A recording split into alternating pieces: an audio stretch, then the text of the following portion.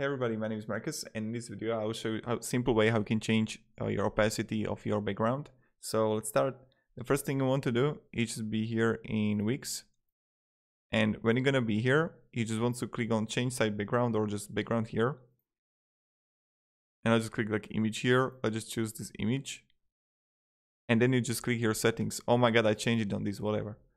And then when you're gonna click on the settings, you're gonna see it here, image opacity, right? So, and that's pretty much it. So thank you very much everybody for watching. If you have any questions, ask me down below in the comments, and yeah,